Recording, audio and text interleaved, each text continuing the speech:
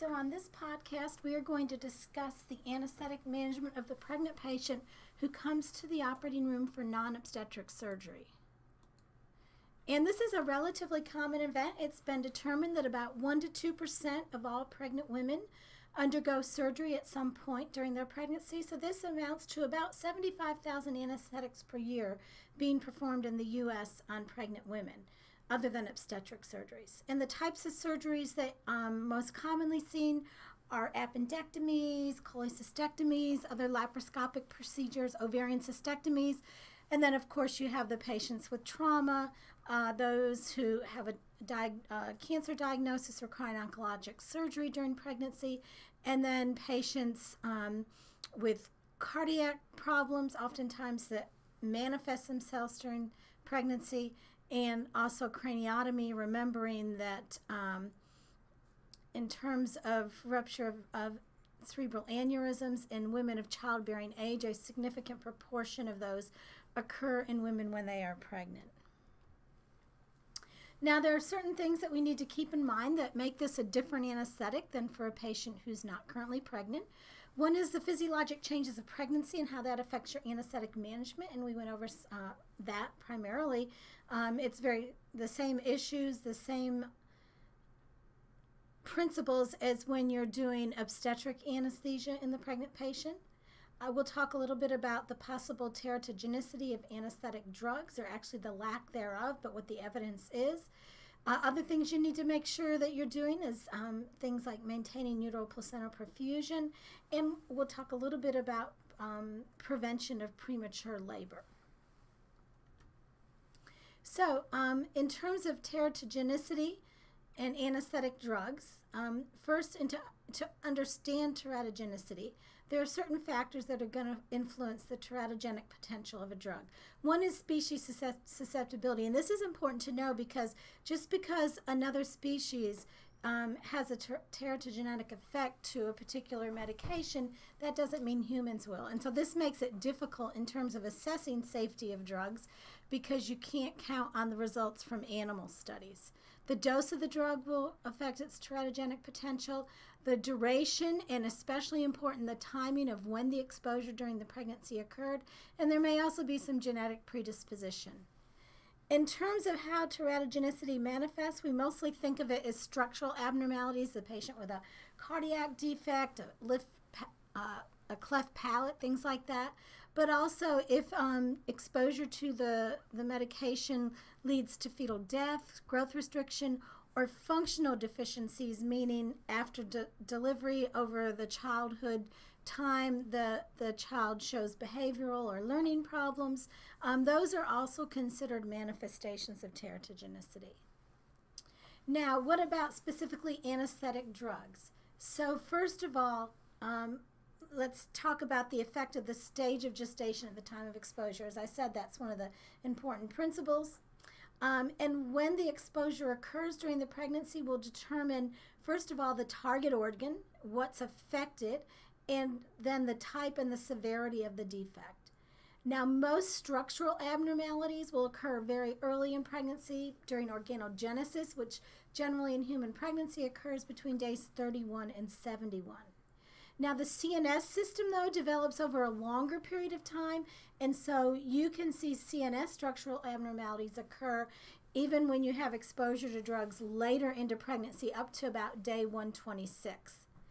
And then once you have the structural development of the CNS, the maturation of the CNS occurs over even longer period of time, and so you can see functional deficiencies in the neonate and the child due to a particular in utero drug exposure, even when that exposure occurs late in pregnancy. Now, in terms of what do we know about teratogenicity specifically of anesthetic drugs? Well, first of all, there are no prospective clinical studies that have been done. You're just not going to do that, a study on pregnant women to see the effects of a drug. So the information that we have on the safety of anesthetic drugs comes from essentially 3 areas. One is from small animal studies, but as I said, the problem with that is that just because a drug is teratogenic in one species does not mean it will be teratogenic in another species. So there are lots of animal studies of drugs that have been used routinely in normal pregnant women without any adverse effects, that if you look at those drugs' use in animals, you'll see defects. Another big area where we get our information about the safety of anesthetic drugs is in looking at outcome studies of pregnant women who underwent surgery and looking at the medications they were exposed to. And then finally, some extrapolation from OR personnel, and this is more related specifically to the volatile agents. There have been some probably questionable conclusions made based on pregnancy outcomes in women working in ORs and also in dental offices in terms of exposure to some of the anesthetic gases. Now, when we talk about using various drugs in pregnancy, the FDA has a use in pregnancy categorization.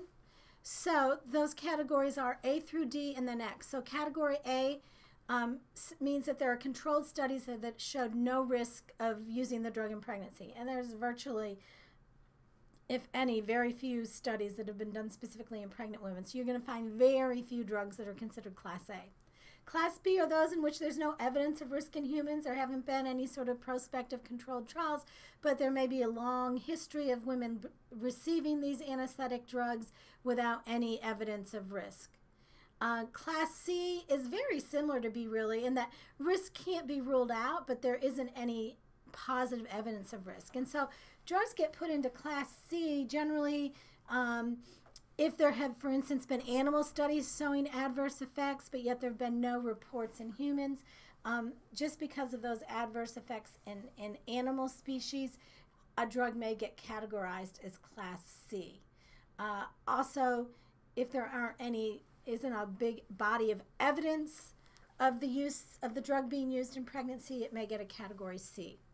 Category D is where there's positive evidence of risk, and an example of this would be our benzodiazepines.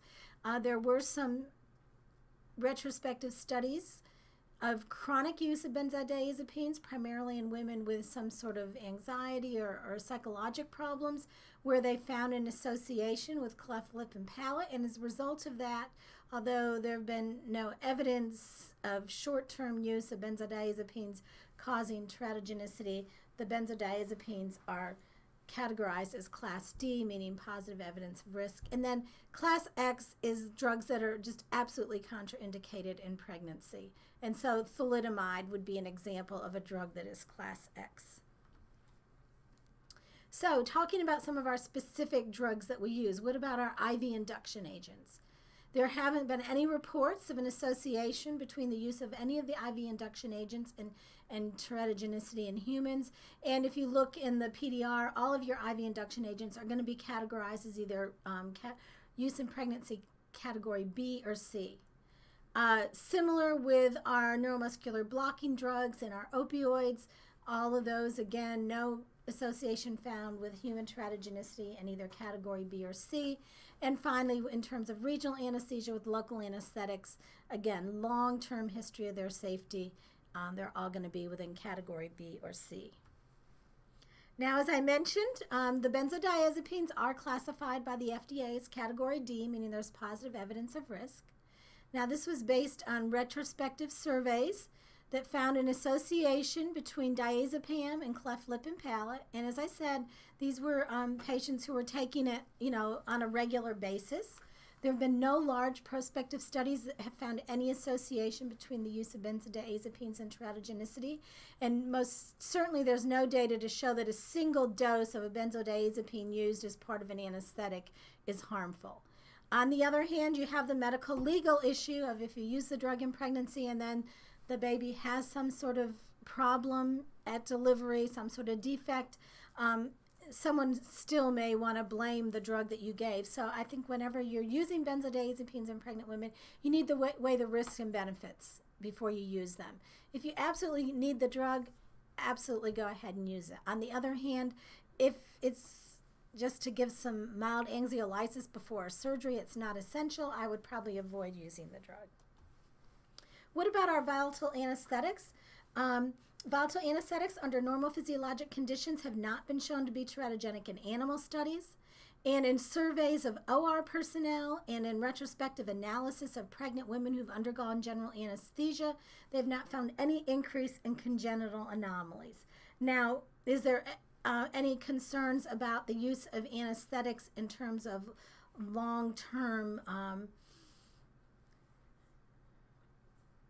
neurologic function, cognitive deficits? That's, as we know, there's lots of controversy about the use both in infants and young toddlers, and also some data maybe about during in utero exposure and effects on that, but that is all very much unknown at this time. There's still much more work to be done to look at that.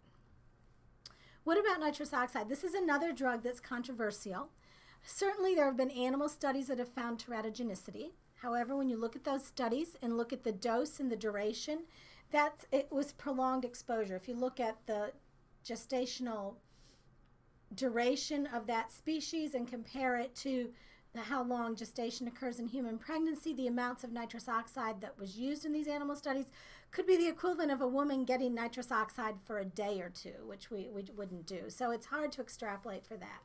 Now, why is there controversy? Because certainly if you look at nitrous oxide, there would be reasons to think that it might be teratogenetic. We know that nitrous oxide inactivates methionine synthetase, which will affect DNA synthesis.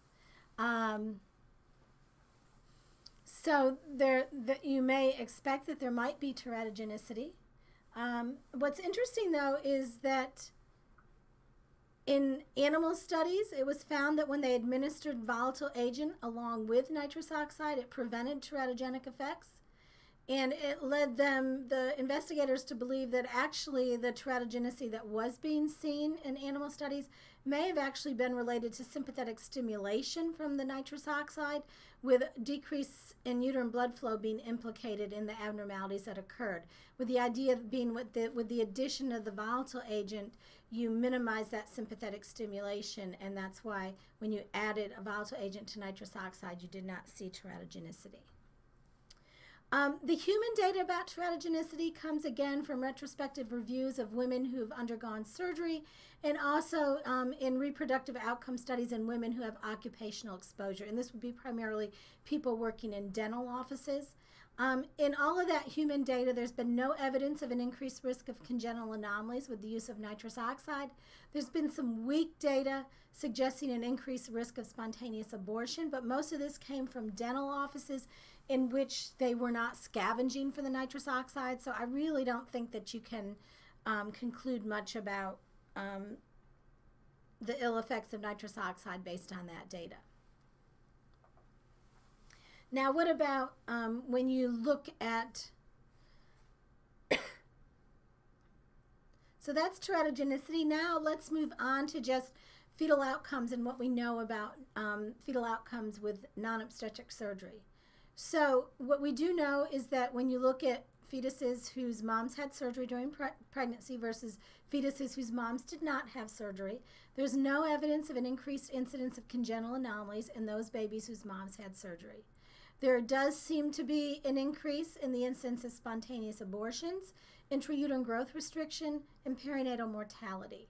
However, there isn't evidence to support that it's the anesthetic drugs or anything like that. And more likely, it's that maybe related to the surgical procedure, especially the site of the surgery, especially for spontaneous abortion. For instance, if you do a pelvic surgery, you're more likely to see that. But even more importantly, a lot of the issues of intrauterine growth restriction, perinatal mortality, is very likely related to the underlying maternal condition that has required the patient to have surgery versus the surgery itself or the anesthetic itself. And we do know that there's no evidence to show that any particular type of anesthetic affects outcome one way or the other, either worse outcome or better outcome. Now, a major thing that you need to consider when you're anesthetizing a pregnant patient in the main operating room is making sure that you do whatever you can to maintain normal, adequate uterine placental perfusion and fetal oxygenation. So how are you going to do this? Well, first of all, you want to maintain a normal maternal PO2. A transient decrease is usually going to be well tolerated, but if you do have prolonged maternal hypoxemia during your anesthetic, that can lead to fetal death. Maternal hyperoxia is not a problem. It's not detrimental to the fetus. So unlike in the neonate where there's a push to not use high concentrations of oxygen in the fetus, that's not an issue. You do want to avoid maternal respiratory depression and hypercapnia because this can lead to fetal acidosis that then also leads to fetal myocardial depression. On the other hand, you also want to avoid maternal hyperventilation. If the mother develops a respiratory alkalosis, this will lead to a uterine artery vasoconstriction and there ultimately to decreased uteroplacental perfusion. Also, if you have hyperventilation, you will have a shift of your maternal oxyhemoglobin dissociation curve to the left, which will then make oxygen unloading to the fetus more difficult.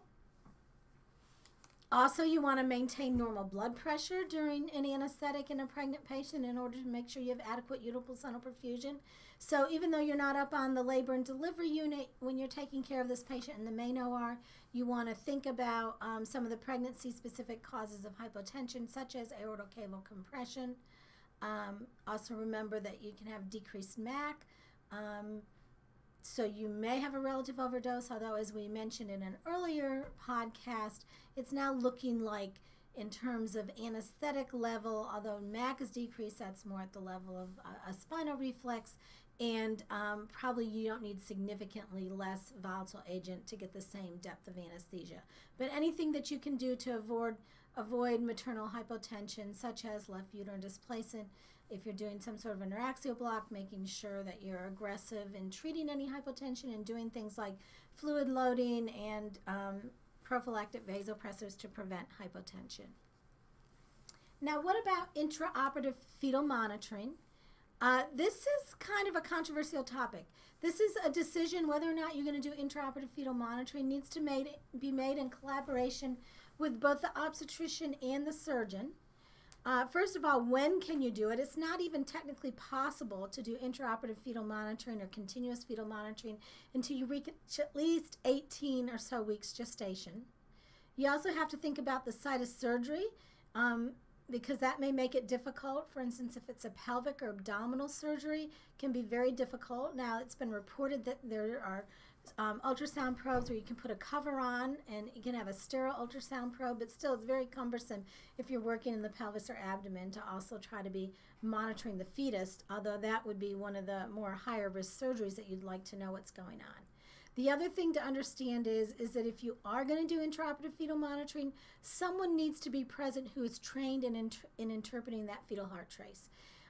So that's not going to be you as the anesthesiologist. Most, if any of us, have not had official training in monitoring fetal heart tones, but secondly, we are busy monitoring the mom. Usually it's going to be a labor and delivery nurse who will be sent down to monitor the fetus if that's going to be done during surgery. I will tell you that in terms of getting the obstetricians on board, oftentimes our obstetricians, and this is not just unique to here, do not want to monitor the fetus. And what ACOG actually says about this is that the decision to use intraoperative monitoring should be individualized, and if it is used, your decision should be based on gestational age, the type of surgery, and the facilities that are available. So for instance, if you are talking about doing surgery at a place where you don't have the capability to do a cesarean delivery, then you're probably not going to do intraoperative fetal monitoring. And one survey actually looked at, surveyed, I think primarily high-risk obstetricians about whether or not when they're doing surgery in pregnant patients, if they would routinely use intraoperative fetal monitoring, and less than 50%, about 43% said they would. So the majority do not routinely use intraoperative fetal monitoring, but in certain situations they may choose to.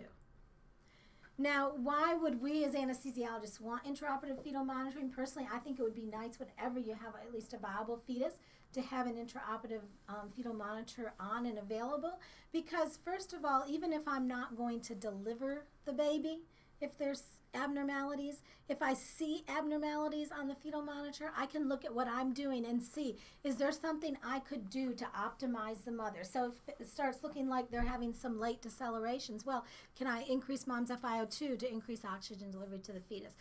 Can I bump up mom's blood pressure if she's got sort of a sagging blood pressure, again, to help optimize uteroplacental perfusion and oxygen delivery? If you are going to do intraoperative fetal monitoring, though, there has to be a plan in place before you get started, made in conjunction with the surgeon and the obstetrician, as to what you are going to do if that fetal heart tracing does show persistent fetal compromise. So if that's the case, is the obstetrician going to be called to come do an emergent C-section? Or are we just going to watch it and do whatever we can to optimize maternal status? Those sorts of plans have to be in place if you're going, before you get started, if you're going to use intraoperative fetal monitoring. Now, if you're using intraoperative fetal monitoring, you also have to understand that some of the drugs you're using as anesthetics are going to affect your fetal tracing. And you need to be able to distinguish what might be effects of the drugs versus what is fetal hypoxia. So first of all, when you have an anesthetized mother under general anesthesia, if you do fetal monitoring, you really can only assess the baseline fetal heart rate and the presence or absence of decelerations. All of the drugs we give, opioids, induction agents, inhalational anesthetics, they all are going to be, so you really cannot comment in a woman under general anesthesia on the fetal heart rate variability. You also have to understand, although you can assess baseline fetal heart rate, some of the drugs we give can affect the baseline fetal heart rate. For instance, vasoactive drugs that cause maternal tachycardia can also produce fetal tachycardia. So if you give atropine to mom or if you give terbutaline to mom, you may see an increase in fetal heart rate. Also, you can see, specifically with beta blockers, there have been reports of fetal bradycardia with beta blockers that are drug-induced. Now, so we've talked about teratogenicity. We've talked about strategies for making sure we maintain uteroplacental perfusion. We've talked about whether or not we're going to do fetal heart rate monitoring. If we are, what are our plans? And then the other thing that we worry about when we're doing non-obstetric surgery in pregnant women is the concern about precipitating premature labor. So we do know that women who undergo surgery during pregnancy do have an increased incidence of preterm labor and preterm delivery. There are certain risk factors for developing premature labor, and that relates to when in gestation the patient is at. So greater risk of going into preterm labor with surgery if the woman is in her 3rd trimester. And then the site of surgery. Pelvic and abdominal surgery is more likely to precipitate preterm labor than surgery in other areas, including a peripheral surgery on the arm or leg, something like that. We do know that no anesthetic agent or technique has been proven to either increase or decrease the risk of developing preterm labor. Although I would say when you're choosing your anesthetic, although there's no evidence, you can provide an anesthetic that can also affect your uterine tone, to go ahead and do that. So if the patient will tolerate it, as we've talked about before, your volatile agents do decrease uterine tone, so that could actually be beneficial in the setting of non-obstetric surgery where you don't want this woman delivering. Also understand if you're taking care of an unstable patient and you want to use an induction drug that maintains hemodynamic stability, remember that ketamine in doses larger than 1 milligram per kilo can increase uterine tone. So in that setting, you might prefer to use etomidate.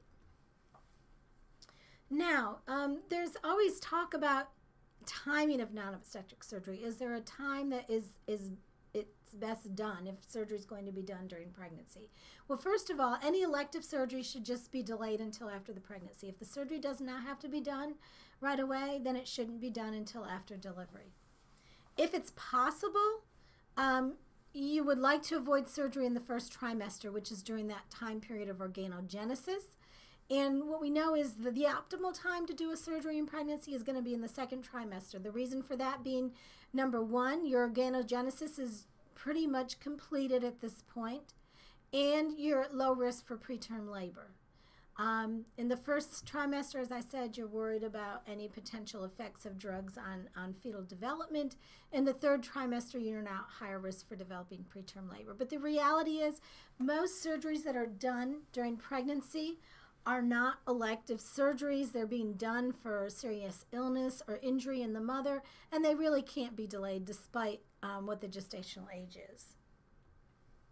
Now, in terms of your anesthetic management, you've talked now about what your goals are going to be. So some specifics in terms of your preoperative management. Of course, you want to document not only medical history, but any sort of pregnancy complications. You want to do, obviously, a careful assessment of the airway. You need to get an obstetrics consult and have them see the patient and document fetal heart tones before you do your anesthetic. And of course, these women are full stomach, so they should have aspiration prophylaxis preoperatively. In terms of your anesthetic technique, a lot of this is going to depend on the maternal condition as well as the site and nature of the surgery. So if you have a patient who's got abdominal trauma and is unstable, of course you're going to need to do a general anesthetic with a technique that will help maintain hemodynamic stability.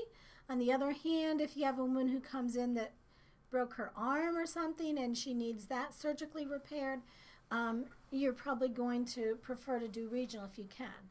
Patient preference is going to play a role, but if it can be done at a regional, I think most of us would prefer in pregnant patients to do an anesthetic that's regional. Due to maternal considerations, as with any pregnant women, we know that we have increased risk of aspiration, potential difficult airway. Although, as I said, none of our anesthetic drugs have been shown that there's evidence that there's adverse effects. Less fetal drug exposure makes sense, especially in this time where there is a lot of research going on with some suggestions that possibly fetal as well as neonatal and toddler exposure to anesthetics may affect long-term cognitive function. In terms of, so it seems like there are definitely benefits to doing regional anesthesia.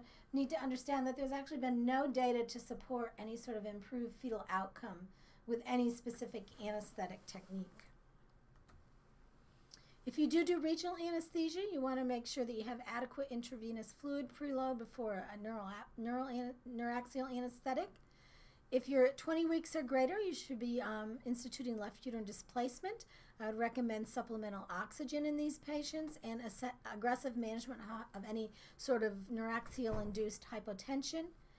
I personally will use sedation when I'm doing regional anesthesia, only if it's really necessary, because number one, I want to make sure that I don't get too deep with my sedation such that the patient can't maintain her airway reflexes, especially since she's considered a full stomach. So if I'm going to do any sedation, I'm only going to do it if it's really needed, and I'm going to do just moderate sedation where she can continue to protect her airway. If I am going to sedate, I am personally, unless I absolutely need to, I'm going to avoid benzodiazepines just so I get away from using a Class D drug in a pregnant woman. If I'm doing general anesthesia, again, left uterine displacement. You need to make sure that, just like with a cesarean delivery, that the patient's adequately pre-oxygenated, and you do a rapid sequence induction. Again, just like on the labor and delivery suite for C-section, maybe a higher risk of difficult intubation, so have your equipment ready, have that algorithm in the back of your head. Generally, propofol is going to be my preferred induction agent. If I have an unstable patient and I need to maintain hemodynamic stability, I often will use etomidate, but if for some reason I feel that I need to use ketamine, I'm going to restrict my dose to 1 milligram per kilo or less, and no more than that, because of the potential adverse effects may have by increasing uterine tone. Throughout anesthesia, you should maintain your FiO2 at least 50% to maintain adequate fetal oxygenation. As I mentioned before, you want to maintain normal carb rate. We tend sometimes to really hyperventilate patients, but you don't want to do that in this setting, because if you get maternal alkalosis, as I mentioned, you can have decreased uteroplacental perfusion. Of course, aggressively treat hypotension. In terms of anesthetic maintenance with general anesthesia, I do find that if the patient will tolerate it, that a volatile agent may be useful because it can decrease uterine tones, also been shown to decrease uterine vascular resistance. In terms of the use of opioids, there's no evidence that there's adverse fetal effects from using opioids, provided that delivery is not imminent and the opioids are not being given long term, because if they're being given over a long period of time, then you worry about an opioid addicted fetus, and if you're giving opioids and delivery is imminent, you worry about respiratory depression associated with the opioids. In terms of nitrous oxide, personally, I will avoid nitrous oxide unless there's a significant advantage to the mother, which is not very often, again, because of those concerns in animal studies about teratogenicity, and although poorly done retrospective studies small potential for increased spontaneous abortion. If I do use nitrous oxide, I'm going to use 50% or less. Any of the anomalies that were reported in animal studies, as I said, were associated with higher concentration and long duration, and certainly as a result of the fact that the teratogenicity was associated with long-term duration of nitrous oxide, I'm going to avoid using the drug in any surgeries that are expected to be very long. In terms of postoperative management, afterwards, if it's a pre-viable fetus, you want to make sure that if you weren't doing continuous fetal heart rate monitoring during surgery, which most likely you weren't, that that the fetal heart tones are rechecked. If you have a viable fetus, in addition to fetal heart rate tracing, you want to monitor uterine activity to make sure that you also have not precipitated preterm labor. And so for anyone that's at viability who's undergone an anesthetic, generally these patients are going to be, after an initial PACU stay, have extended monitoring on the labor and delivery unit, usually for up to 24 hours, so they can monitor fetal heart rate for fetal well-being as well as uterine activity to rule out the development of preterm labor. Postoperative, these patients, like everyone else, needs adequate analgesia. Regional analgesia may certainly be preferable in these patients. It will avoid the effects of systemic opioids on fetal heart rate variability, because if mom's getting a lot of opioids and you're trying to monitor the baby, just like when she was anesthetized, you're not going to be able to document fetal heart rate variability. And then finally, realize that these patients are hypercoagulable being pregnant, so they are at risk of higher risk of thromboembolic events, so there needs to be attention to prophylaxis, be that sequential compression devices. In all of these patients, I think that would be mandatory. In some patients, like trauma patients or some other patients who've had major surgeries, they're not ambulating much, may also talk about some low molecular weight heparin prophylaxis. And so that is sort of an overview of the considerations when providing anesthesia for non-obstetric surgery in the pregnant patient. Thank you.